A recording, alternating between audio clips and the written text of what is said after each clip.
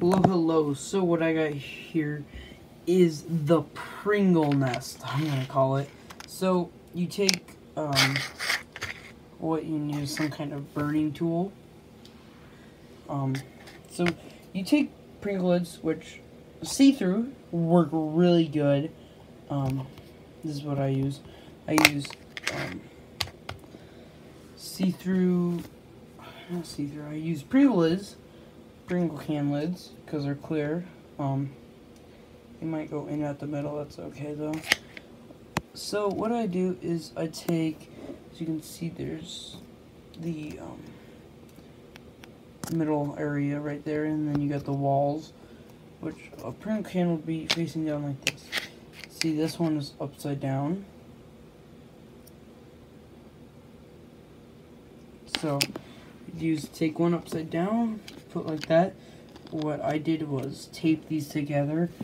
That's how you have to literally put them together, is tape them, or you can glue them, whatever. It's easier to tape them because you can take that tape off when you're done using it and clean out this.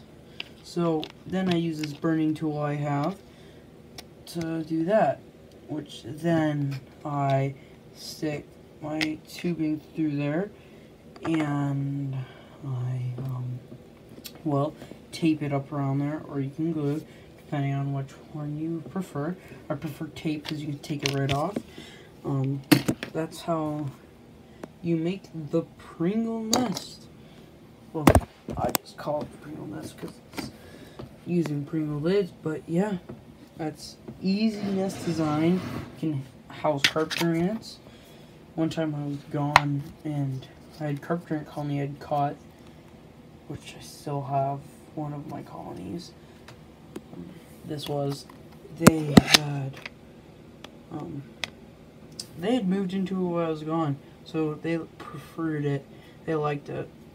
So this is perfectly good for carpenter ants. So yeah, just want to show you guys the Pringle nest, and that's an easy nest to build. It's cheap. So yeah, bye.